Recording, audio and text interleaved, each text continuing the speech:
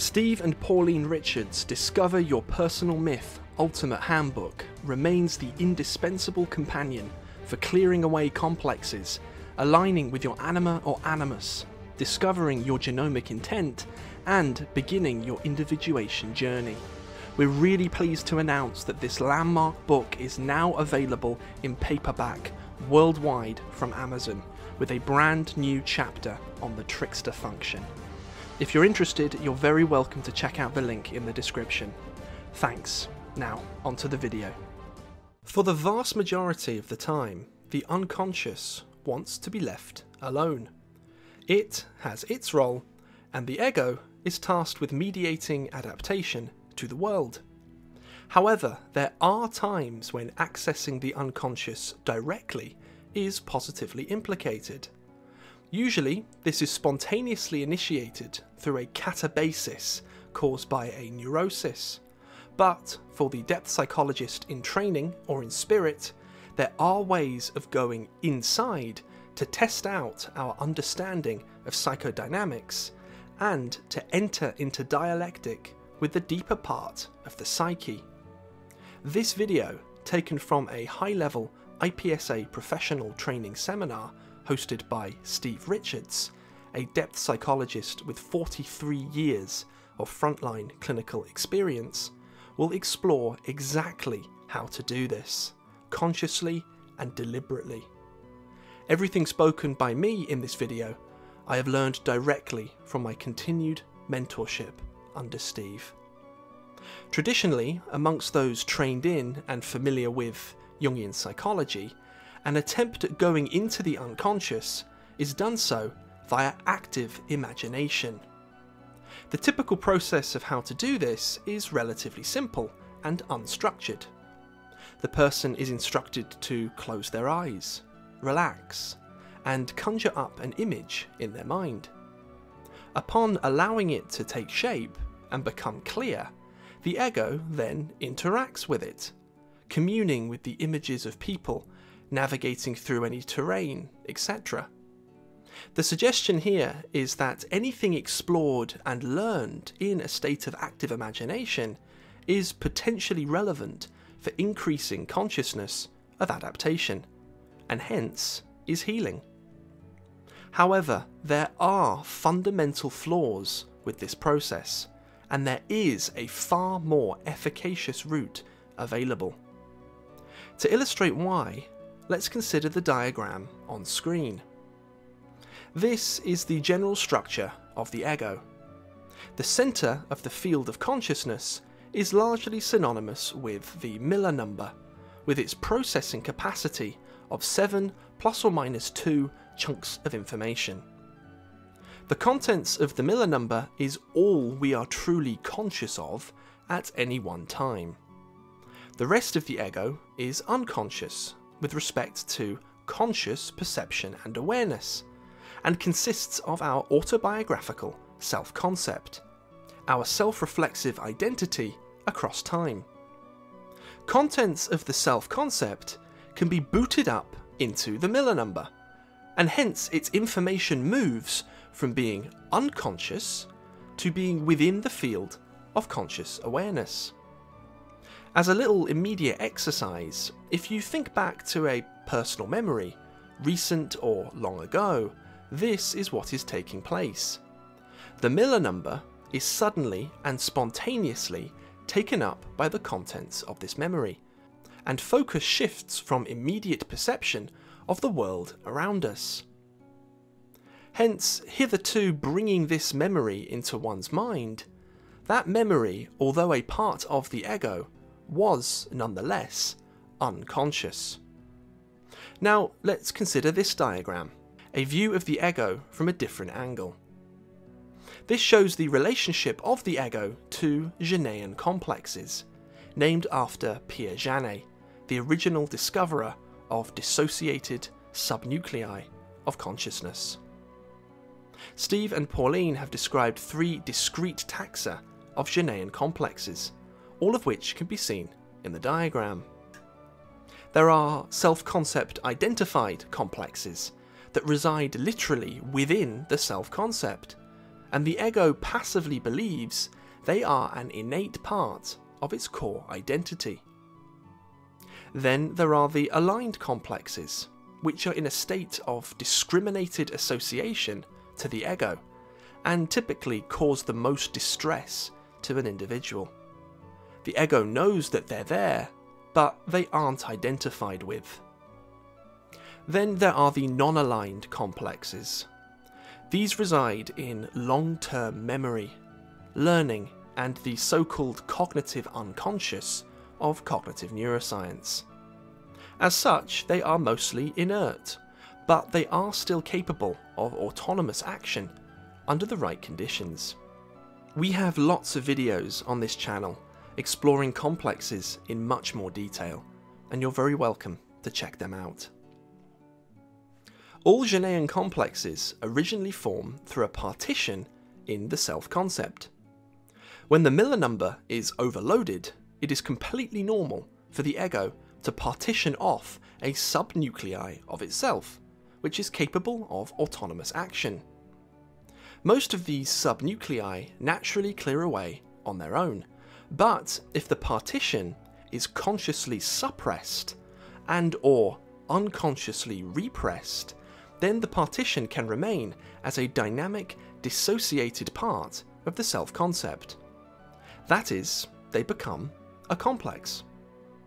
Complexes, in the vast majority of cases, are the active agents of neurosis, and, just like the person they reside within, are biopsychosocial.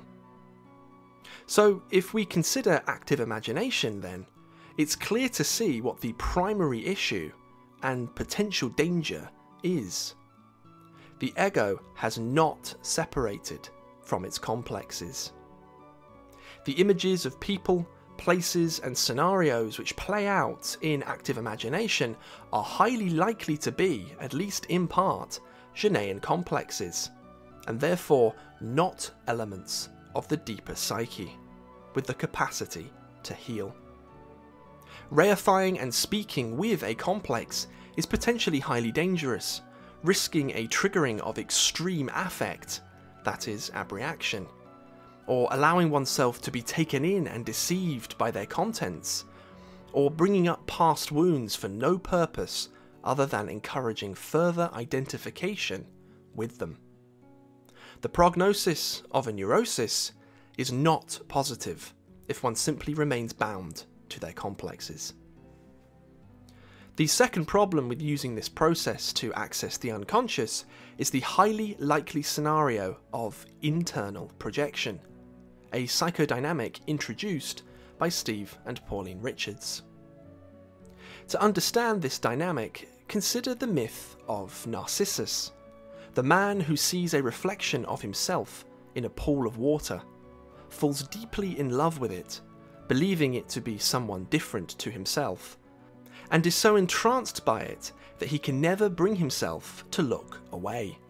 It becomes his whole, all-consuming reality.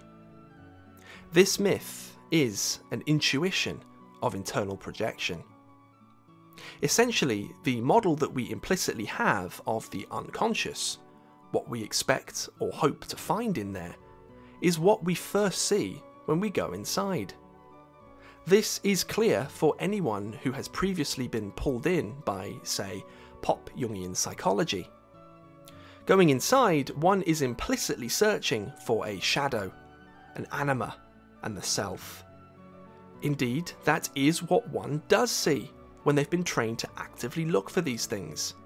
A dark, shadowy figure, a dazzling feminine one, and a mandala all appear, as if confirming the Jungian theory all along. We think what we see is something other than ourselves, a true representation of the unconscious, when in fact it is simply a reflection back of ourselves. That which reflects the image of ourselves, our current set of beliefs and our wider adaptation, back at ourselves, are also complexes. Not the dissociated Jungian complexes, which are relatively superficial with respect to the deeper psyche, but instead deep structure complexes. Like their Jungian counterparts, Deep structure complexes have also been acquired over the lifespan, but they crucially do not originate from a dissociation event in the self-concept. Instead, they are formed in the deeper part of the psyche and necessarily exist in everybody. In the diagram showing the psychodynamic activation chain, if we travel down from immediate consciousness, we pass by the 3 taxa of Jungian complexes and arrive at deep structure complexes. Immediately beneath them are the meta-instincts, then the Panspermian instincts, and the genome. Thus, the deep structure complexes act as a porte-rive, or a gatekeeper, between the so-called personal unconscious and, in Jungian nomenclature, the collective unconscious. Although the term phylogenetic psyche, coined by Dr. Anthony Stevens, would be more appropriate to use to properly reflect its evolutionary heritage. It is important to pause here and remember that it is homeostasis which is responsible for clearing away neurosis. To access and experience homeostasis directly, we need to get beneath the domain of complexes and down into the instincts. These are directly produced by the genome, and thus are the closest we can get to experiencing the intent of the genome. That is homeostasis. Thus, the ego needs to get behind its deep structure complexes. To do this, the ego must first separate from its Jungian complexes. Then it must be aware not to internally project. If it does, then the projection will be met by a return signal from a deep structure complex, and the ego will be fooled into thinking that it is truly seeing and engaging with objective instinct consciousness. So, to return to active imagination, hopefully now it is very easy to see why this method of approaching the unconscious is seriously flawed. Jungian complexes are reified, and internal projection is rife, if not actively encouraged, through a preloaded expectation of finding a concept idea of what a shadow, anima, or self might be. There are other issues too, which primarily depend on true utilization of the anima and animus, that is, relating through genuine respect, which we've covered in other videos. But for now, hopefully the case should be clear. So, what is the optimal way of entering into the unconscious? Steve and Pauline Richards have found, over decades of clinical empiricism, that hypnosis is the par excellence methodology to use. Through this, the ego is able to dissociate away from normal sensory perception, cognition, and even affect, releasing Jungian complexes from their hold over it.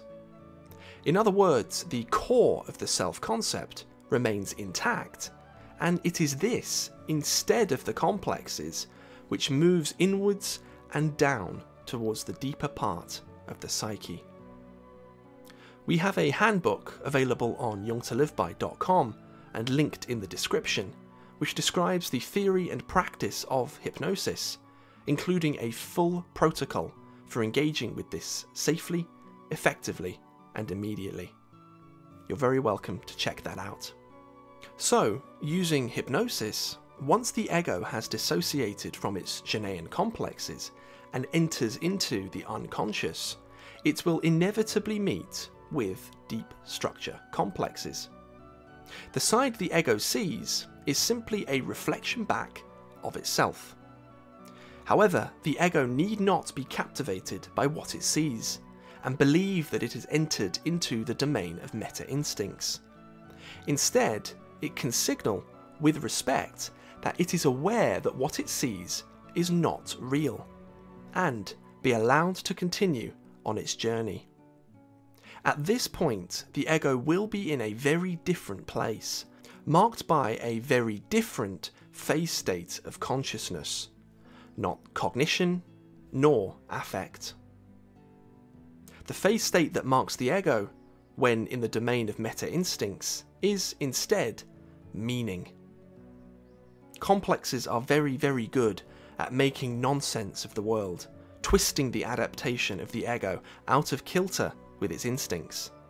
But the meta-instincts have the capacity to heal, through passing to the ego an implicit, calm, relaxed confidence and deep sense of meaning about who it truly is, where it has come from, and where it is going. A true signal from the genome, beneath the noise acquired over the lifespan. Where active imagination reifies complexes and generates fantasy, apex-level hypnosis accesses the true wellspring of homeostasis. At this point, I'm going to play the response Steve Richards gave to a question posed by Foster, a brilliant IPSA student, from a recent high-level professional training seminar. How do you relate to a sense of meaning? That is, when the phase state of meaning arises in yourself or in a patient when working clinically, what do you do with it? He was aware of simply collapsing into different representational states, that is, cognition or affect, and wondered if there was a way around this, or if there were any nuances to consider in this process. As you say, the problem with meaning is that it's not a cognitive state, but what happens, I'm sure you've experienced this, is that when someone's experienced meaning, they can't hang on to that unless they make a cognitive representation of it. In other words, it will fade. The sense of meaning will fade. And the way that people normally deal with this is psychosocially. So if someone's sharing a moment with us within which meaning is generated between them, then there's an amplification of that as a form of resonance, as if to say that if you feel this or represent meaning and I do, then it won't somehow go. We'll both have shared that. It will go.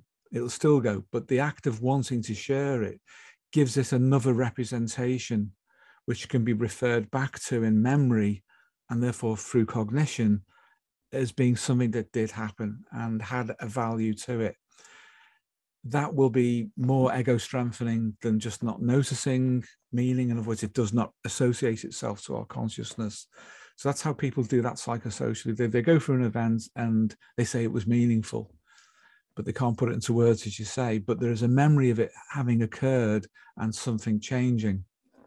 And the way that occurs with Ericksonian style hypnosis is that the meaning isn't necessarily associated to consciousness at all. And if you think about it, that's very efficient and economical. And it's contrary also to the way that Jungians think that things should work, because they seem to think that you have to have meaning which is understood and integrated. They use that expression, integrated, a great deal.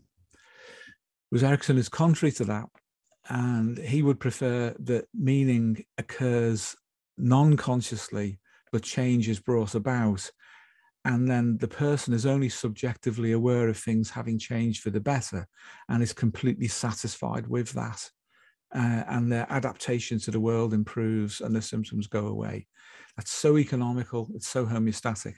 And that kind of goes back to what we were saying with Zev earlier, that dreams can do their job without us having to know what they're doing very often, probably for 99 plus point wherever percent of the time. Most dreams do what they need to do without any conscious attention needing to be paid to them. And I think Erickson was the absolute master of understanding that, and therefore of not using cognition too much to overly interpret an experience that would bring about homeostasis without involvement. However, obviously in everyday life, we do go through the apperception of a sense of meaning coming into associated consciousness to us reflexively.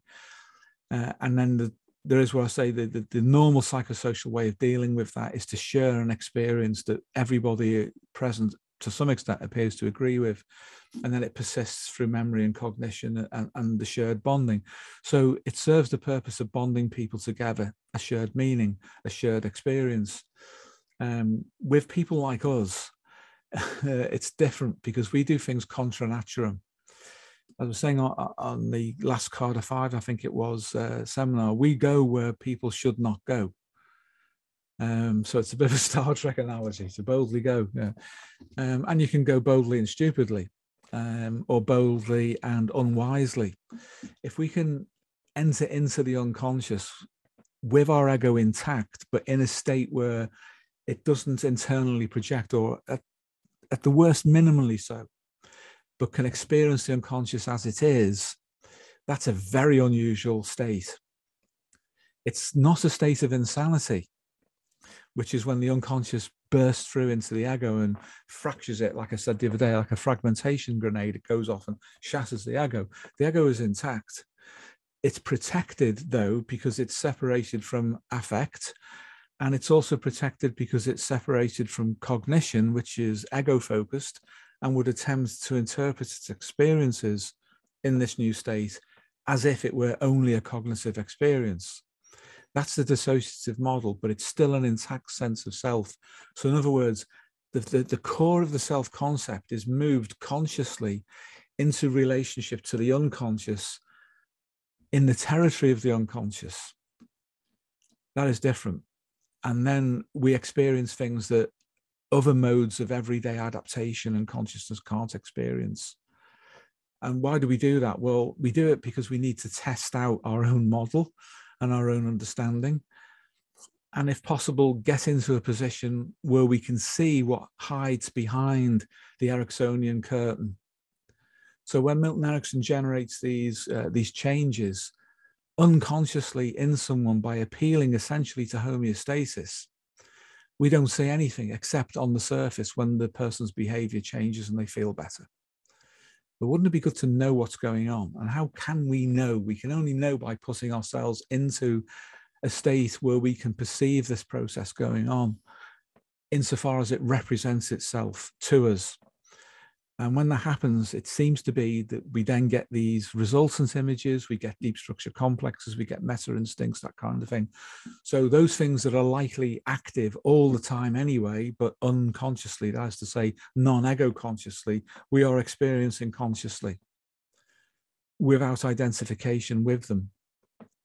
And the return journey, when we analyze that, we can see what we've come through in order to be able to get to that state. And there's a field of associated complexes which are all bubbling around turbulently, but we don't feel them. But we can detect the turbulence in them because they are suddenly decontextualized, because we have separated ourselves from them in a way, even in a dream that you can't do, and then gone into the unconscious and see how it works under natural conditions. So it's a kind of psychological, ethological synthesis internally as a subjective experience. We are seeing the psyche in its natural environment without being distorted. Very odd place. But then on the way back, then if we get or we acquire a sense of meaning, which can be without affect when you're in the meta instincts, it's just an experience. And we incorporate the experience into the now subjective ego that's gone into the meta instincts. On the way back, we will create a bow wave of affect, which pushes through the complexes, because the complexes will want to reassociate to the ego as it moves back into its normal position. That's when we can make a mistake, because it can be as if the bow wave of affect is the experience that we've just had, and it isn't. It's a downstream effect of the return of the ego back to its normal position of association to the outside world. Also, the complexes, being what they are, will try to utilize the affect that we are using, or the psyche is using homeostatically, to push them out the way. It'll try and borrow that energy to feed the complex. So we must not attach to the affect in a way that a complex can attach to it. If we do not attach to the affect, the complexes cannot do it either, because they are associated to the self-concept. If the self-concept is passive, then the complex cannot utilize what the self-concept does with that effect. If the model of the affect is it's a bow wave and it's pushing the complexes out the way, complexes can do nothing with it. The ego then arrives back in its state of external orientation, And it's left with a residual after image, if you like, of the affect that it's experienced and of the meaning. It then must associate that in some sense to cognition in order to be able to have the memory of what that experience was as being associated to the self-concept. So that's important. And that goes back to the analog of the psychosocial confirmation we get when we share an experience of meaning with another person. But this time we're doing it with ourselves. We are sharing that by associating it to memory and to cognition. And then we need to hold that in proper relationship to ourselves. So we don't just make it a theory. It was an actual experience that we had. There was meaning. And now I feel connected.